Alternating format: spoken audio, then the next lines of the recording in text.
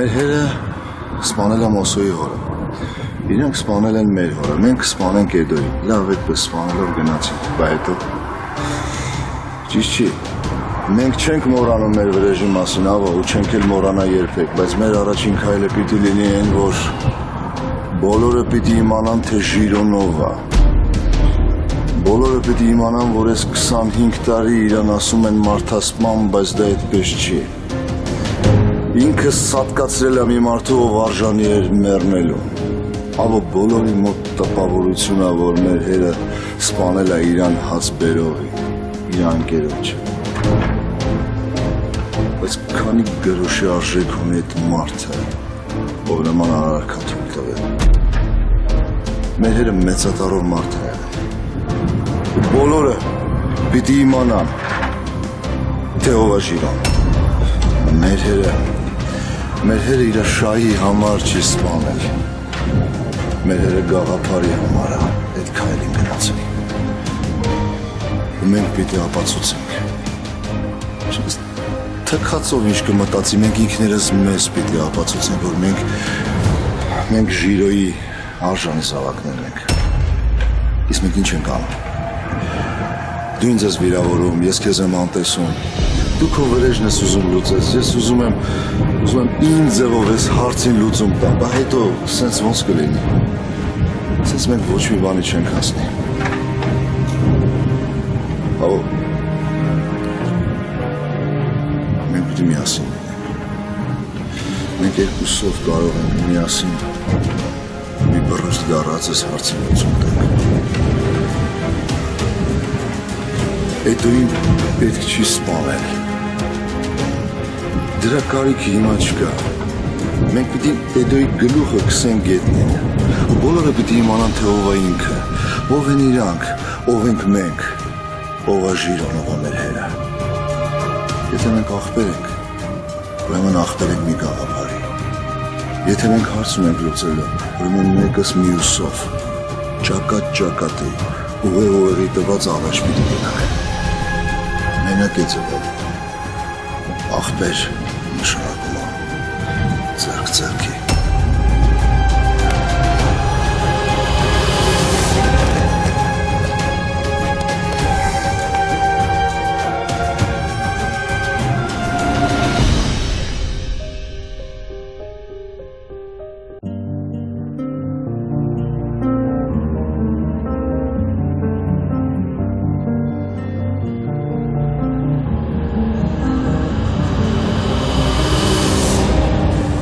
Ես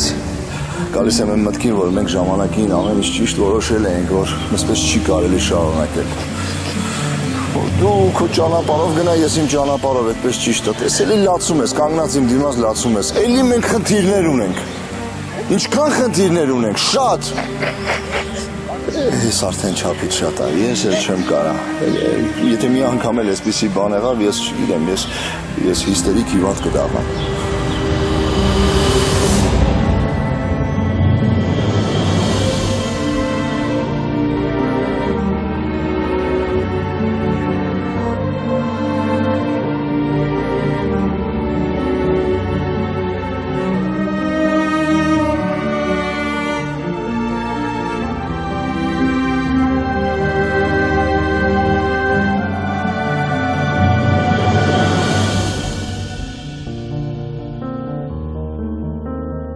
Սուրով, բայց կարող անես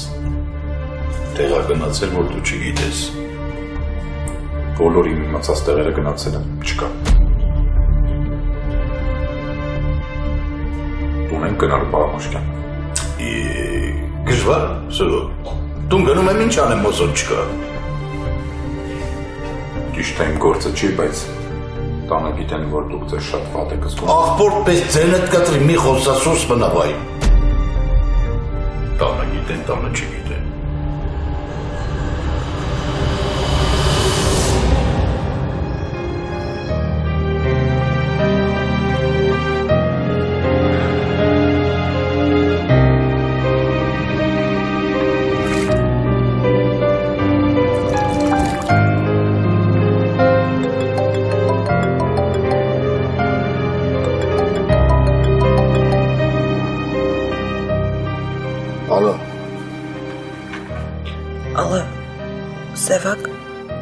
Ասա։ Սևա խնդրում եմ չանջատես։ Մենք պետք է խոսենք։ Մոնիկա, ինչի մասին խոսենք իրար հետ։ Ինչի մասին խոսենք։ Քանի անգամ ենք մենք խոսում։ Ոչ մի բան չի փոխվում։ Մի ճանապարհ չունենք անցնելու, դու քո ճանապարհն ունես, ես իմ։ Մենք չունենք գաղափար, որի շուրջ կարանք միախմբվենք ու պայքարենք այդ գաղափարի շուրջ։ Ինչ նպատակ ունի խոսալու։ Դու լավ էլ գիտես, որ մենք միայն մեր տանջանքներն ենք ավելացնում ու դրանից ոչ մեկս չի շահում, ոչ ես, ոչ դու։ Ո՞վ մեր սիրտը, երկուսի սիրտն է բանն ասում։ Մենք անպայման կհասնենք դրան, բայց այդ տենց չի։ Այդ տենց չի, Մոնիկա։ Ես գիտեմ, որ ես սխալ եմ։ Ես գիտեմ, որ դու ճիշտ ես։ Ու գիտեմ, որ ինձ սիրում ես։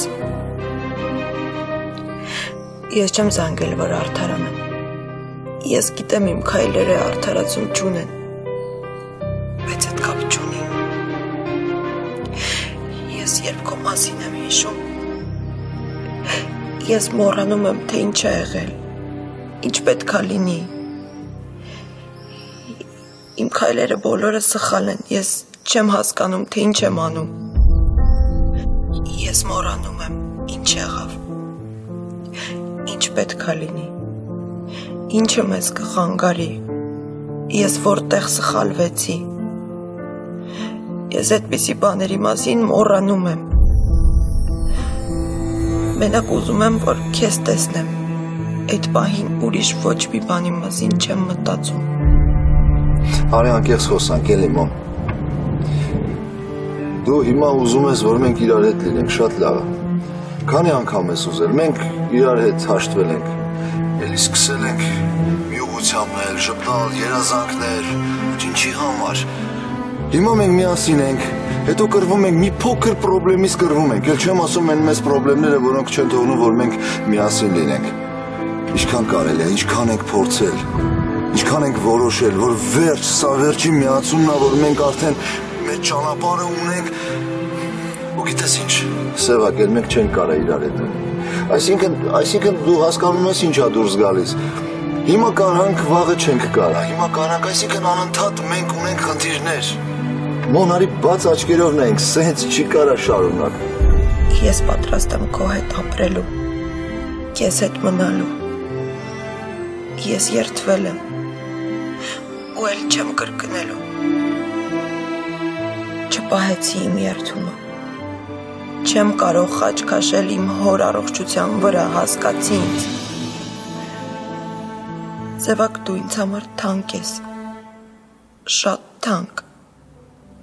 բայց ես չեմ կարող իմ հորը անտեսել, մոռանալ իր մասին, հասկացի ինձ, խնդրում եմ, ամբողջ կյանքում ինձ չէի ների։ Լավ էդ արդեն ասեցիր, հասկացանք, որ պապայիդ կյանքը քո համար թանկ է, այս զրույցը իմ համար հաճելի չի, նույնիսկ տհաճ է։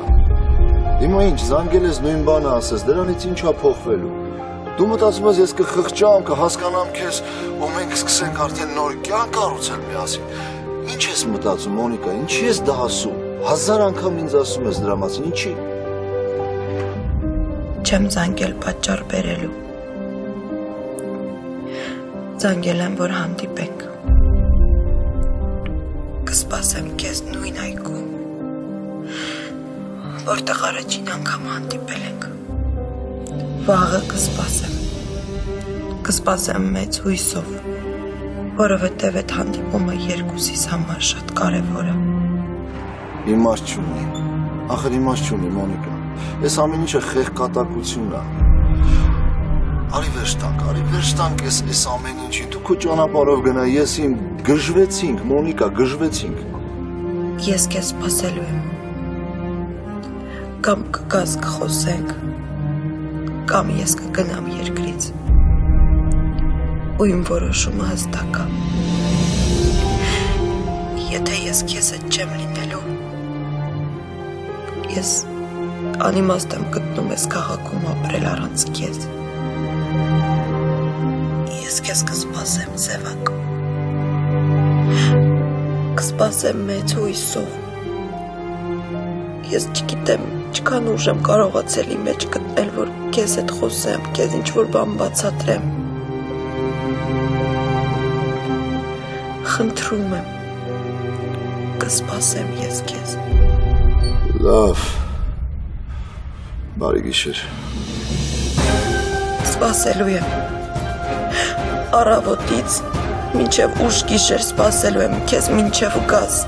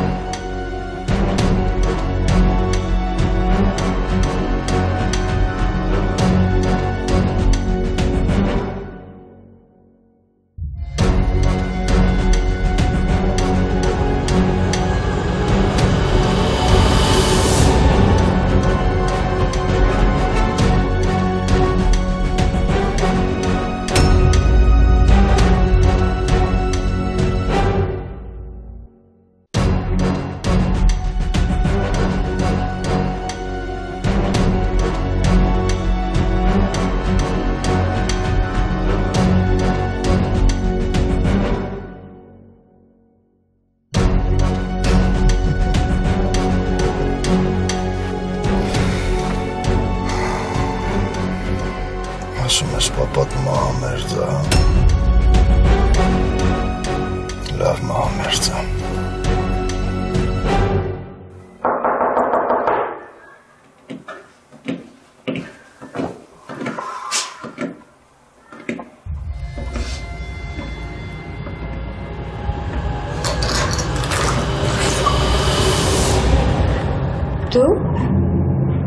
Հա, չէիր սպասում։ Չէ, պետք է սպասեի։ Դու չէիր, որ ասում էիր գնում եմ։ Ես էլ սրտատրոփ եկել եմ, սիրտս գցում էր, մտածում էի անհանգստանում ես երևի, որ կորել եմ։ Չէ, ճիշտ ասած ես քո մասին չեմ մտածել ու մոռացել եմ քո հետ կապված ամեն բան։ Մոռացել ես։ Չեմ կարծում։ Այսինքն հա, ինձ կարաս մոռանաս։ Բան չունեմ ասելու, բայց մենակ այն դեպքում, երբ մամայիդ էլ մոռանաս։ Իսկ մամային մոռանալ անհնար է, չէ՞։ Ես գիտ, դու այդ մարդը չես։ Եթե անգամ ժամանակին քեզ թողել է, մեկը մամայա։ Դու այդ մարդը չես։ Ճիշտ ասած ես քեզ չեմ հավատում։ Ոնց։ Հենց այդպես։ Դու անցած անգամ ինձ ասացիր բաներ, որոնք ինձ հավատ չէին ներշնչում, ու հետո թողեցիր ու փախար։ Ու եթե դու ինչ-որ մի բան ես ուզում իմ մամայի հետ կապված ասես ինձ այդ չի հետաքրքրում, որովհետև գիտեմ, որ այդ սուտ է։ Հաստատ։ Բայց աչքերդ ասում են, որ սպասում ես։ Շունչդ պահած սպասում ես, թե ինչ պետք է ասեմ։ Դու գիտես, ես հենց նստեղստեղ չէի գա։ Եթե եկել հասել եմ ստեղ, ուրեմն մամայիդ մասին ինչ-որ բան ասելու համար եմ եկել։ Դու անցած անգամ էլ եկար ու նույն բաները ասացիր, բայց հետո չհաստատեցիր։ Ես ոնց հավատամ։ Ոնց պետք է հաստատեի։ Ես եկա քեզ հասցե տվեցի, ասեցի գնա հանդիպի։ Գնացիր։ Հանդիպեցիր։ Չգնացիր, չէ։ Ու այնքան չգնացիր մինչև Ինչ միջև։ Ինչ ես ուզում ասես։ Անցած անգամ լրիվ ուրիշ վիճակ էր սոսը։ Լրիվ ուրիշ։ Հիմա լրիվ ուրիշ է։ Եթե չես ուզում, չասեմ։ Կարամ հետ գնամ։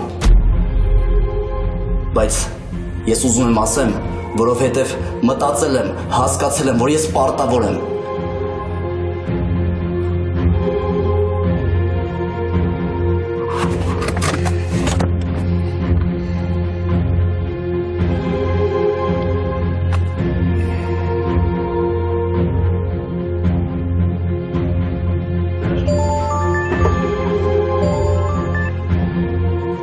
Ալո։ Ներեցեք, երեք Մոնիկան էլ ձեր համարով զանգել է ինձ։ Եթե հիմա ինքը ձեր մոտ է, ուզում եմ մի հատ իր հետ խոսել։ Ով։ Մոնիկա։ Հա, Մոնիկան։ Ես չգիտեմ Մոնիկան ուրա։ Յա։ Ես էլ ասում եմ ես ինչ ծանոթ ձայն է։ Պաստորեն դուք եք, հա։ Լավ։ Ես Մոնիկային խնդրել էի չգար ձեր տուն, պաստորին չի լսել եկել է։ Լավ, շնորհակալություն։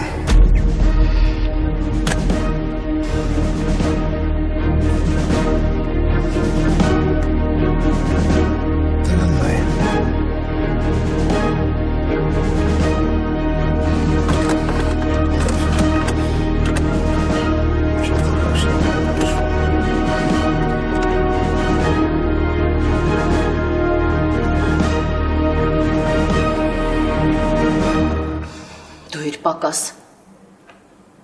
Լավ, բա ուր է Մոնիկան։ Ասեց Սևակի հետ եմ հանդիպում։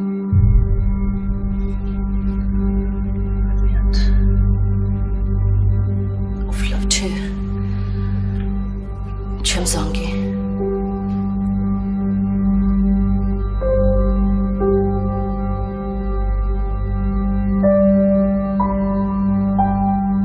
Բարև ձեզ։ Բարև ձեզ։ Ներեցեք մի բան, էլի ձեզ խնդրեմ։ Կարող եք ձեր բջջայինը տալ զանգահարեմ, մի մտանն եմ թողել։ Իհարկե, խնդիր չկա։ Խնդրեմ։ Շնորհակալ եմ։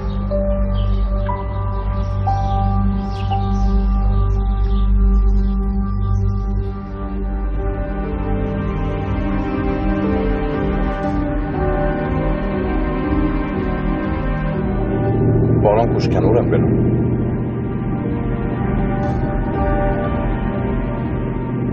Ասեք, որ կողմ նշում։ Գնում ենք, բաս ես է համոված անգում, բաս եմ որ եմ գնում։ Ալո։ Հետիկ։ Շոտ դու ես։ Բարև, լավ ես։ Ես լավ եմ, ինչ կա։ Ես էլ եմ լավ, հիվանդանոցում ես։ Արա չէ չի վանդանոց, ասա ինչ կա, բան ա եղել։ Կամ օֆիս խոսանք, հա։ Հա, ինչ-որ բան կա։ Աշոտ օֆիս գալ պետք չի, ես օֆիսից դուրս եմ եկել։ Արը մի տեղ հանդիպենք, կնստենք մի կտոր հացկուտենք, կամ եք կզրուցենք։ Լավ, ոնց ասես։ Արագացրու սպասում եմ։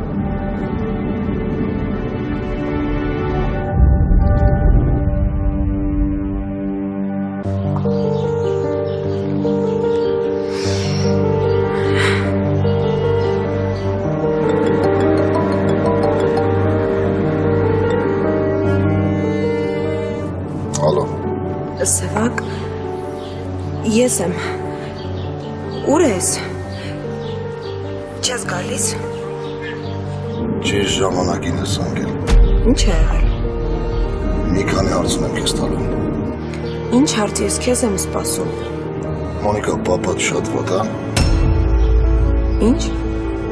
ասում եմ հայերդ, մահամերձա, ես քեզ արդեն ասել եմ, հա, վատա, Դու գոնե գիտես պապատ որտեղ է։ Հիվանդանոցում, ես քեզ ասել եմ, էլ ուր պետքա լինի։ Մոտ եղել ես։ Հա։ Հա։ Մահամերձ էր։ Հա, ես քեզ երեք ասեցի։ Մոսոյի հետ գնացել եմ հիվանդանոց։ Այնքան վատ էր, որ չթողեցին մտնեմ մոտը։ Սևակ, ես ուրիշի հեռախոսով եմ զանգել, չեմ կարող երկար խոսել։ Ես քեզ ասել էի, չէ՞, եթե որոշես, որ ես քեզ պետք եմ, ես քեզ այստեղ սպասում եմ։ Չես լսում, քեզ հետ եմ։ Լսեցի։ Բա ինչի ոչ մի բան չես ասում։ Դու ինձ մի սպաս, ես չեմ գալիս։ Անամոտ։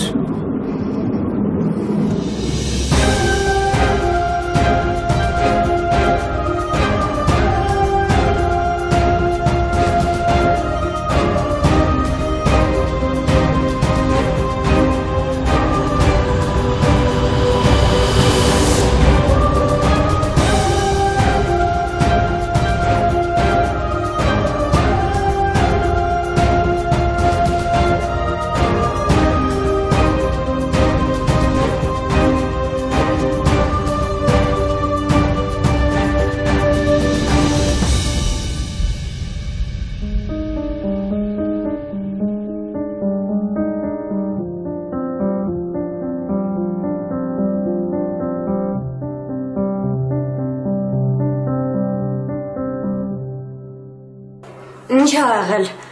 ինչ ես ձգձգում, ասա հասկանամ։ Վատ լուրերը այդքան էլ հեշտ չի ասել, հասկացի։ Դու իմ փոխարեն կկարողանայիր։ Էն էլ այն դեպքում, երբ մամայիդ երբեք չես տեսել։ Ինչ ա եղել։ Լավ բան չի եղել։ Ոչինչ ասա։ Խոսա։ Ինչ ա եղել։ Ուզում ես ասես, որ Լսի, ես քեզ էլի սպասում էի։ Ինձ տված կգաս, բայց դու էլի չեկար, ինձ տված խաբեցիր։ Ես վախենում էի այդ հասցեով գնա։ Ես այդ ժամանակ ամեն ինչից վախենում էի։ Օй, հիմա եկել ես ու ասում ես Ես այն ժամանակ քեզ ինչ ասեցի։ Խնդրեցի, չէ, որ գնաս ու տեսնես մորդ։ Որ ես գնալ չեմ կարող, բայց դու պետք է գնաս։ Ինքը սպասում էր քեզ։ Ես վերջին անգամ որ տեսա իրան, խոստացել էի, որ մի օր կգտնեմ ու կտանեմ քեզ իր մոտ։ Որ ինքը էլ իմ կարիքը չի զգա, էլ ինձից նեղանալու պատճառ չի ունենա։ Իսկ ես խնդրել էի, դու ինչի չգնացիր, հա? Ինչի։ Այն ժամանակ ինձ թվաց դու ինձ խաբում ես։ Ես չէի հավատում քեզ։ Ես ինչի պետք է խաբեի։ Ես այդքան ինֆորմացիա ոնց կարող էի հորինել, եթե այդքան բան ասել եմ, ուրեմն ինգան ասել, չէ։ Ես մտածեցի ինչ-որ մեկը չարկատակ անում։ Ես նույնիսկ քո տված հասցեն չեմ նայել։ Ինձ թվում էր, որ Լուրջ չէի պատկերացնում։ Ոնց կարաս իմանաս մամատ կողքը տա, հասցնել ձեռքումը տա ու քեզ չհետաքրքրի։ Լավ գոնե մի անգամ հերվից չգնաս տեսնես ով այդ մարդը, որ քեզ կյանք ա տվել։ Լավ։ Էլ սալուձոր չեմ ընկնում, հիմա լսի ինչ եմ ասում։ Ես միշտ հետդ հանգիստ եմ խոսացել, չեմ ջղայնացել, բայց հիմա դրա ժամանակը չկա, մամատ մահանում է, իրան հաշված ժամեր են մնացել, ինքը մենակ այդ պատճառով աստեղ, որ վերջին ժամերը քո հետ անցկացնի։ Ստեղ, այսինքն։ Հա, հիմա Երևանում է։ Բայց դու այս ժամանակ էիր ասում, որ Երևանում է, հիմա ասում ես, որ նոր եկել։ Զգում ես, որ քո ասածները իրար չի համընկնում։ Ինչ կապ ունի, ինչ եմ ասել այն ժամանակ։ Այն ժամանակից հետո լիքը բաներ են փոխվել։ Հա, այն ժամանակ ստեղ էր, բայց էլի գնաց։ Երևի տեսա, որ իրանով չես հետաքրքրում, ոչ մեկ չի գնում իրա մոտ։ Գնաց։ Բայց հիմա գնալ չի կարող։ Հասկանում ես, չէ՞ ինչի։ Որովհետև եթե այս անգամ գնաց, լրիվ ուրիշ տեղ է գնալու։ Վերջ։ Դու էլ մորդ տեսնելու հնարավորություն չես ունենալու։ Հիմա մի կողմ դիր բոլոր վիրավորանքներդ ու գնա մորդ հանդիպի, որ ամբողջ կյանքում չզղջաս։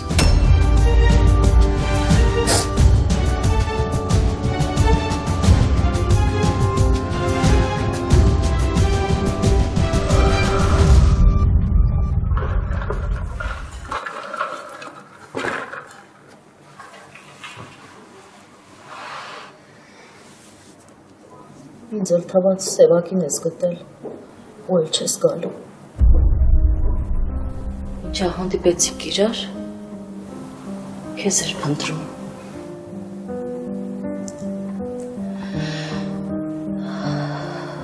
Էլի իմ հեռախոսով զանգել ես, հա։ Հա, զանգել եմ։ Դու քնած էիր, չէի ուզում քեզ արթնացնել, վերցրեցի ու զանգեցի։ Ինչի քեզ Սևակը զանգել է։ Հա, զանգելի խնդիր չի։ Ուղղակի Սևակը զանգել ու վիրավորել է ինձ։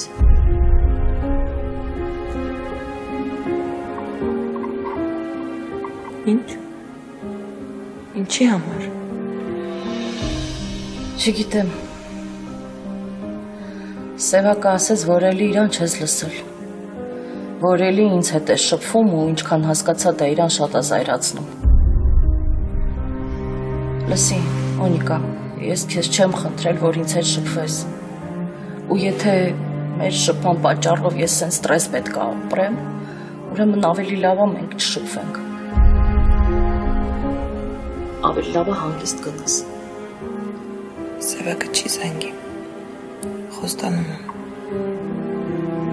Կասկածում եմ։ Ինչա, էլի կռվել եք։ Կարող է պատճառը այնա, որ ստեղ ես մտնում։ Ես տենց էլ գիտեի, որ ամեն ինչ սեցա վերջանալու։ Ախր ինչի զանգեցիր։ Գոն ինձ ասեիր, ես էլ հեռախոսը չէ վերցնի։ Հիմա էլի կզանգի ու էլի մի վատ բան կասի։ Չի զանգի։ Այսինքն ուզում ես ասել, որ… Չէ, չի զանգի։ Եթե այդ զանգելու համար ես տենց նեղված,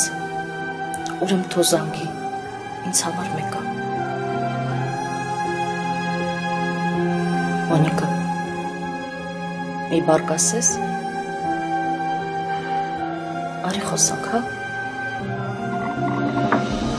Չէ, Մարիամ, խնդրում եմ։ Հանգիստ թող լավ։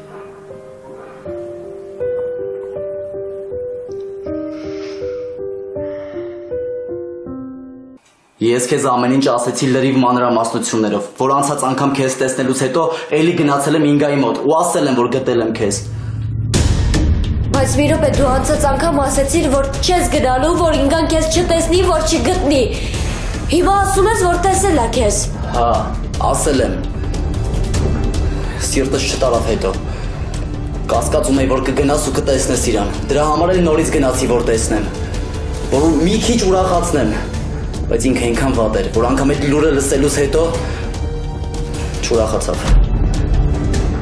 Ու ես գիտեմ հիմա ինքը ինչի աստեղ, ինքը մի նպատակով աստեղ,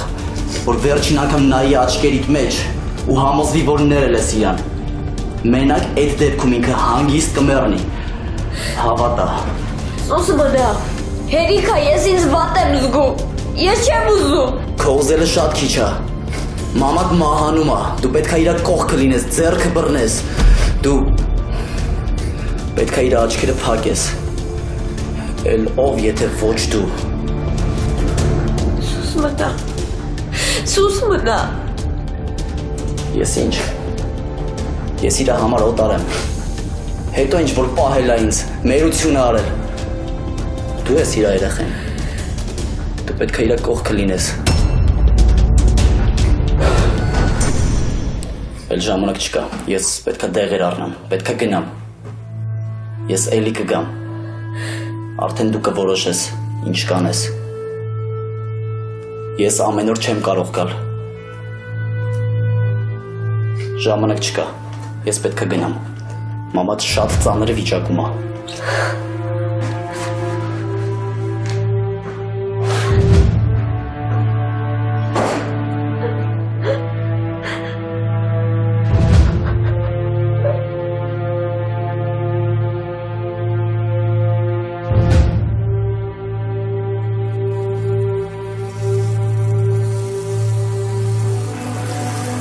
Աճուտ, համկեր համես շարունակի ասալ։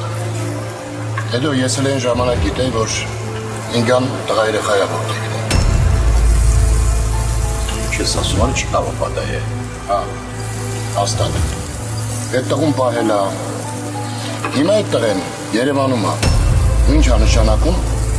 Եթե այդ տղեն Երևանում է, ուրեմն ինգան էլ է Երևանում։ Ճիշտ է, ինգայի մասին շատ բան չգիտեմ, բայց որ այդ տղեն Երևանում է, հաստատ 100%-ով աղբեր Երևանում է ինքը։ Աճուտ չի կարող պատահ այդպես բաներ։ Ոչ կարող այդպես բան պատահի աղբեր։ Ես տեղ ապրում եմ կողքից, հետ իրանք ապրում են ու ես ընկել եմ Վրաստաններն եմ ման գալի։ Հետո դե կարևորը արդեն գիտես, որ ստեղ է։ Ոչ բանը չգիտեմ։ Կամ էլ գիտեմ։ Ես ինչ իմանամ է։ Կարո՞ղ չես պատկերացնում, հետս ինձ բան է կատարվում։ Մի տեսակ վախի զգացողություն ունի։ Հետո այդ բնական չի։ Այս 25 տարի դու սրան ես սպասել։ Հիմա քեզ պետք է հավաքվել, տրամադրվել։ Ես քեզ ասացի, չէ, եթե պետք է անես կանենք, մի հատ կհանդիպես իր հետ։ Աշոտ, պետք չի, ես երբ որ կասեմ այդ ժամանակ նոր կհանդիպենք։ Հետո դու մոռանում ես, ես քեզ ասացի այ աղբեր ջան, այդ աղջիկը ծանր հիվանդություն ունի։ Ամեն րոպեն, ամեն ժամը քո համար թանկ է։ Արի սկզբի համար ես այդ տղուն գտնեմ, հետո մնացածը կորոշենք, էլի ինչ ենք անում։